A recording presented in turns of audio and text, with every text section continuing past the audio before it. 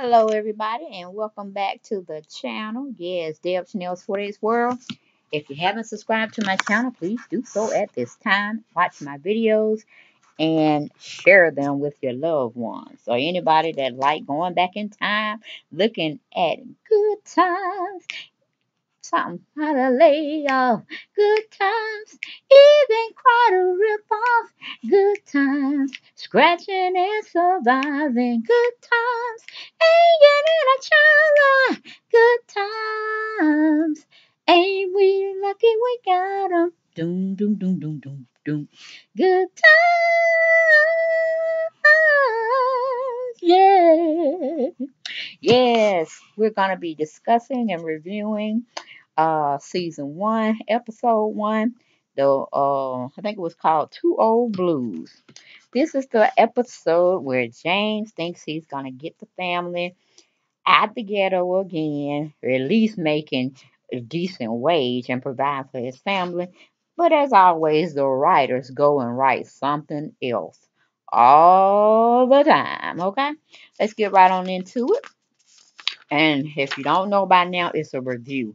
It's not a show where you're looking at that particular episode because you can go on different other sites and get it for free and watch it. Or you can do like me, enjoy it anytime I feel like I want to watch them, that they're not playing it on, cable television.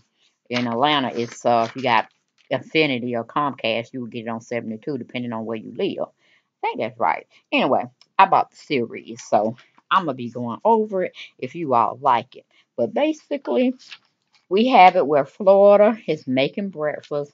She's telling everyone to come on and get ready, come on and eat so they can get on at her house, go to school, go to work, and do what they got to do. Okay?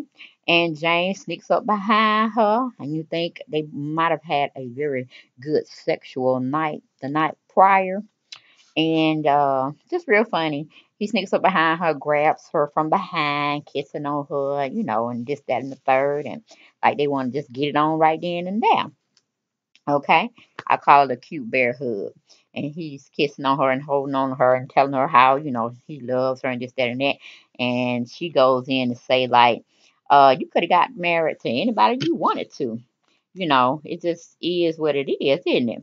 And then James like, well, I could have and I didn't. I wanted you, and that's the one I chose. You're the one I chose, and that's all we're gonna talk about this situation. And then she said, well, why did you really, really want to marry me? And then he just went on to say it, and he was playing jokingly. He said, "Cause you were pregnant." That was funny. That was so funny. She looked at him like, "What? It wasn't cause you love me. It wasn't cause of my body, my wits, my charm, my intellect. You just married me cause we were pregnant." And then the kids are behind her, which is JJ and Michael. And then they come around and Michael pretty much like, it don't matter to me. It wouldn't have bothered me because I ain't the first that was born. I am not the oldest. I am the youngest. So then he looks at JJ, and then JJ look at him like, oh, that's supposed to mean something. And then he looks at his mom and dad, and they looking stupid too. And he said, I know y'all had me, and y'all were my mom and dad, and y'all were married, right? And then Florida goes on to tell him, yeah, you know that's right. Meaning, Florida's all up into living right, doing right, and her mama raised her right. Meaning, you don't go have children out of wedlock. You get married first, then you make a family. So she just really got him straight on that. Like, yes, you were a legit child. You weren't no bastard child out of wedlock, okay? And then Thelma comes out in the room. And her and JJ start jiving, hassling each other. Then James is like, "What? I'm tired of y'all. Don't anybody come to the breakfast table anymore and say good morning and this, that, and the third." And they looking at each other and they still going on and stuff like that, fussing. Then Florida tells JJ to go down to get the mail. And then, JJ is like, okay, I'll go get it, but can I have breakfast first? And he's like, no, nah, go and get the mail. And JJ says, okay, I do it, whatever. And then his mama tells him, which is Florida, now go get our mail. Don't mess with nobody else's mail. Because I know how you like to just find stuff, meaning another word for stealing, And She said, just don't find nobody else's mail. Just bring our mail back. Then Florida tells JJ, God didn't make man's hands to steal. And JJ replies back to his mom, which is Florida, well, why did he provide more fingers than pockets? So, she looks at him, give him the evil eye and stuff. He know he better get on by his business. But James Sr. interrupts them and tells both of them, hey, whatever. But he gonna tell JJ gonna get that mail. And then so he runs on out the door. He goes to get the mail, and then Florida's trying to figure out, well, why? What is this hurry about getting our mail? What's up with that? And stuff out. Like what's going on with the mail situation? She's worried, and she want to know why he's interested in it. So he goes on and tell her that he applied for this apprenticeship job and training, and he took the test, and he think he did real well about it. And she goes on and said, "Oh, okay. Uh, well, don't get your hopes up high, this, that, and the third, because we go one way thinking everything gonna be positive, then we get a screw or wrench thrown into the equation, and everything just messes all up." Um, and he's like, "No, I got a good feeling about this." And then Florida, like I said, she's not really confident, whatever. Then Florida asked Michael to say grace, and he gone say it quick, fast, in a hurry, like he didn't really want to do it, but it was just like, whew, like you snap your finger real fast, and that was the prayer. And she looks at him, and act all like, you ain't do that right, but she ain't want to fuss no more with him. And everybody seemed to be hungry except for Thelma, because Thelma look at him, she said, oh man, not oatmeal again. So she like, I don't want no oatmeal, like she trying to be bougie at this time of day. Okay? Don't know what got up in her head this morning to try to fight with her mama about, what they gonna eat when they already living above water. You know what I'm saying? Just a little bit. Okay? Then Florida tells her to be grateful. Both of them, really. And Michael agrees with Thelma. Florida tells both of them to just shut up and eat. No more discussion. Meanwhile, James is reading the paper, and Florida's listening to him and what he was saying, and he was saying they have some openings for a mechanic, and Florida's telling him, well, oh, okay, cool. You should try for one of them jobs. You're a great handyman, James. Then he goes in and explains to her the difference between a mechanic, which most white people get those jobs, and a handyman, which is what he's categorized in as a black man doing stuff. Two different things. And they look at each other and they laugh about it. Okay? And then when Lona walks in the, Evans restaurant apartment, like she got a key of her owner, they always leave it open for some reason. Never understood that because she never really knocked. She always just came in. And she greets everyone and spreads the news. Uh, like little gossip around the apartment complex, what's going on. And then she said she saw Heavenly Prince of the prince of the apartment complex, whatever, JJ. And she told him to look and see if she got any mail too, because she was expecting some mail from her ex-husband. So she sits at the table, and they have a little small talking, and James asks her with Florida, in the midst of all of it, asking her why did she marry this man, and why they got so divorced so quickly. And she goes on to tell him, honey, while she was married to him, he had a mistress on the side, and that just wasn't gonna work. So that's why she pretty much got out of the marriage, and he's paying her alimony. And so it shuts both him up as well as his wife Florida. And then Michael goes in and say, oh, because he's sneaking in the background in the kitchen, listening to them while he's trying to, finish his oatmeal or whatever. And he goes on and say, oh, your husband committed adultery. And then everybody really stops looking at Michael, because they're trying to figure out why is he in that conversation, and why is he interpreting it so well. And Florida asked Michael, where did he get the information of knowing about adultery? What, magazines or kids he's hanging around that's filling his head up with all this. He just said, okay, the Bible. That shut everybody down. Because adultery, it's in the Bible. It talks about it, and it gives you where it derives from and all that information. So James and Winona look at Florida, because she's like the Bible thumping person that tries to keep everybody in check with their morals and, things, how they're supposed to treat people and their integrity and their character. So they look at her, and James said, okay. He keeping score. Michael 1, Florida 0. And they both laugh about it. Then JJ comes back and gives him the mail that was in their mailbox. He didn't find nobody else's mail, only their family mail in their box. And James reads the letter. He tells everybody at the table he did well on his apprenticeship program, that he took the test, he passed, and they want to interview him. I mean, I don't know how you get a letter in the mail and then you end up having that day, and then you end up having an interview that day. Don't know how they did it, but this is TV. We just go with it, okay? However they write it. And then he goes to read the letter to him and saying that he comes off making $2 an hour. I guess that was real wealthy back then when they were taping this show. I guess in the 60s or 70s. I don't know.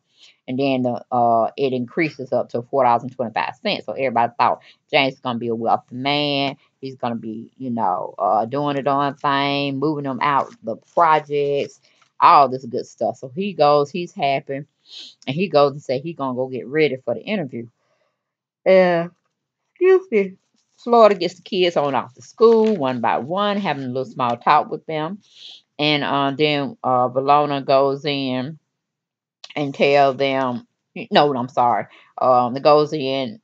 Valona's gone, and I guess she come back later on. But then Florida gets the kids off and stuff, and James is the last one to leave the house towards going to his interview to find out when he starts this new union apprentice job, and or it's a unionized job in the apprentice program. He did well, and they wanted to get him a job off the spot. And he tells Florida to spare no expense. He want to have a big celebration. He want to hire the Supremes along with Diana. Somebody else he said, but I forgot their names. I don't know if he said the Isaac brothers, but he was really just teasing, good banter for them. But just have a nice party, good food, good friends, and we're gonna celebrate this achievement. So Florida want to know how all the stuff's supposed to be paid, or she's supposed to buy the stuff with, and he said, spare no expense, use some of the rent money, this that, this that and third. And that's why, in real days time, we don't use no rent money. You need to go and pay that rent, because you at least want to know your head will be safe sleeping in that apartment or house, however you have it for that month. Okay, no worries, just worry for the next month if you have to worry at all. Anyway, then James is at the interview. The man is going over, preliminaries like, his age, not his age, his stats of his jobs. He performed well on the test they gave him. How many kids he had, his service time he had. Everything looking beautiful till it comes up to the program specifications, which was his age. So when he was talking about the service, and they were trying to add up some age from when he was in it to now, whatever, they trying to say, oh, you were 10 years old and you served in, the service. That's not right. So he goes back to ask James what his age was, his date of birth. James told him. And of course, it's way over the standards that they wanted for the program. It was an error on their part, not James. But James don't want to hear all that. He said the interviewer was telling him, well, the program is only made for individuals from 18 to 35, and of course you're 41 or something like that in his 40s, and you're way over that status, that requirement we had to give you the job. And James said, well, it ain't my fault, it's y'all fault. I passed the test. I did all the other requirements. Now with my job. And so the man was like getting rude with James, like, I can't change, what is what. Which we know you can change. It was whoever's fault was that. You gonna do that what you got to do. Forget them rules you did. This man depending on his job. I'm getting all in my feelings and stuff like, man, you need to get that man a job. I'm tired of him living in the ghetto. We need to get James out that ghetto and his family. I'm tired of it now. So I was just frustrated as James. But James, did it well as he always do when he got to check people. And, he was always, telling him, yeah, I know how the thing go. The government messed up, and then I had to pay for the government's mistake. Getting y'all hyped, getting me all in my feelings, thinking I'm going to do better for my family. And y'all, bullshitting me and this, that, and third. So he said, yeah, I know how everything works. I'm too old. And the next phase of my life, 10 years later, I'll be collecting Social Security. So when we don't need to be working, 'cause I'll be too damn old to be doing anything. So he got up really pissed and, said his two last cents to the interviewer and went on about his business, trying to figure out how he's going to tell his family that they still stuck in the same hole that he was in prior to him leaving.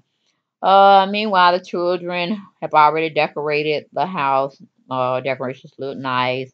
They got the music going. Florida done put her spread of eateries or edibles for tonight's occasion, which they're celebrating James, passing the test and gonna be in a unionized job where he's gonna be making some money for the family. Little do they know, all of them went south. Okay, and they're dancing, JJ and Michael and Thelma, they dancing to her little groove music she got and stuff of that nature. And then Florida walks in, done got everything for the party, but she forgot the chips, so she asked um Thelma and JJ to go get some more chips, and he's wondering why his sister got to come with him. And she was saying, "Cause I want the chips bought. I don't want them to be found." Meaning, she's talking about finding stuff. Me and JJ gonna go out there and steal stuff. So it just is what it is on that front, or that note, I should say. Then we come where she sends the kids on out to get the chips, and they do that. Then when Lana comes over, and she's ready for the party, looking all snazzy and stuff back there in the, I guess, the sixties. That was a nice outfit she had. And it look nice right now for this age group, really, because nothing really how you call it, it's different from whatever happened in the 30s and 40s, because fashion just keeps recycling itself. Maybe the colors are a little bit more vibrant or a little more pastelish, but it's the same look, in other words. So she comes in and she's acting all high class and trying to, joke around with Lord about, I don't know what I'm gonna do with y'all. Y'all gonna be so high class, y'all gonna forget about me. But I ain't gonna let that happen because I'm snazzy too and I'm sassy and I'll be there right with y'all. But anyway, they go on and play with each other, role play where she's I'll say a magazine Vogue interviewer. She comes in and do a spread or what do you call it? For lack of a better word, an interview where she's interviewing Florida about the lifestyle of the rich and famous and how she has her right now apartment looking so lovely and, of course, embellishing on the furnishings she has and what she gonna have and this, that, and the third. And they're just playing like ritzy, upper crust, aristocratic type behavior and banter. And, it's very cute and whatnot, and they were talking about Florida got 4 yachts for each season or whatever. I was like falling out laughing. I was like, now this is how we act when we got new money. You know what I'm saying? We act like we ain't had nothing because we really didn't have them, but we want to see and act how we see other rich and affluent people act. They call that new money. 'Cause old money wouldn't be acting that way. Old money is something that you were born into, and you've always had the silver spoon. When you were at birth, you didn't know nothing about poverty or needing anything or wanting anything you couldn't get. It's always given to you at a drop of a hat. So yes, most of us don't know about that life. But like I said, it was role playing, this, that, and the third, and then Michael comes in and interrupts them, strut his stuff to Walona and stuff, and she, they both laugh at them. And then Thelma and JJ comes back with the potato chips, and they all happy. And then they hear a knock at the door. Then you got all these folks coming in, ready to celebrate James, newfound wealth and this, that, and the third. And Florida's telling them, it's almost time for him to be home, so they can celebrate. And she was trying to do this old white folk type of, he's a jolly good fellow and all that kind of stuff, singing. And Mike was saying, mama, by the time he come in here, he'll look at us like we crazy, like we're a totally different family. We got to spice this up, the black folk way. So they got a little stomping and clapping with the hands and the feet and got it going on. And James come through the door and he's looking surprised, like, oh Lord, they don't spend all this rent money. We're gonna be out, ass out. And I should have called and told her what was up. And he was trying to motion um Florida to come to him and tell so he could tell her what actually happened, that he had the job, but because clerical error had made him younger than what he was. He couldn't get the job because the age for the job was from 18 to 35, and of course he's 41, and they didn't give it to him because of that technicality. What you went outside for? Oh, okay. And so then what I was gonna say. Then, he just get tired of people, coming up here. Cause Thelma came up here and talking about this bad suit she wanted. That had the hat and the shoes to go with it. She ain't talking about her education or taking a trip or something like that. She was talking about her outfit. That's how her mind was working at the time. Then she was talking about she wanted to get her mama Florida a nice big screen TV. And I'm like, that's a man thing. You should have been wanting the same thing for your mama, an outfit or a car or something. You know what I'm saying? Then JJ came over talking about, oh, he want a car, he want a ride, he want some wheels. His dad just got tired of all of it because he wanted to grant everybody's request, but at this time, you know, he couldn't do it, because he knew what he had heard and what was presented to him, and all was bullshit. So then he just went on to tell everybody, hey, he didn't get the job due to a technicality of his age. He was too old for it, this, that, and the third. And he just excused himself. Then Flora was like, oh, Lord, let me go see what's wrong with my man. And he goes and tell her, and she, rally up with him and, tell him it ain't no bad thing. We've been here before. Lord knows they've been sitting and sleeping in depression and disparity for the whole time. I was upset. I like, God, now every time you think they're getting out the project or having a little lighter spirit on when they wouldn't be so oppressed about things, they still stuck. I'm like, damn, I hate these writers. I hate them because they never still got out the ghetto. And then they killed James off and stuff. And then that's when I really started looking at it because it kind of got bored. Because James was like the father figure, the strong man, the powerful man of the Evans family, and just a stand up guy who was about family, good friends, and just living a good life and stuff. And then the writers just kept going south with his role. Want to always have him going up, but then he gets let down. Same thing with JJ. I'm like, oh my goodness, this is just too much. And they should have got it right. Instead of getting rid of him, they should have got the part right. But sometimes, all the time, even in today's time, they don't want to treat black people right, minorities right anyway. So we just stuck with what we got. But at least they can't take nothing from us. We're bad as what do you call it? Race. We come in many different colors. We have so much diversity to us or with us or within us, I should say. We smart, we're intelligent. Well, same thing. We're intelligent. We dress nice.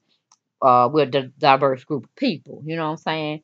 And we get along with just about every race. So, okay, I guess we would be fair. But anyway, it just is what it is. That was my review and retake of the Evans Family. Good times. Yeah. Hope y'all loved it, liked it, whatever. Share it definitely and subscribe to my channel. But that was season 1, episode 1. Two Old Blues. All right, guys. See y'all next time for something of a video. Okay. Bye.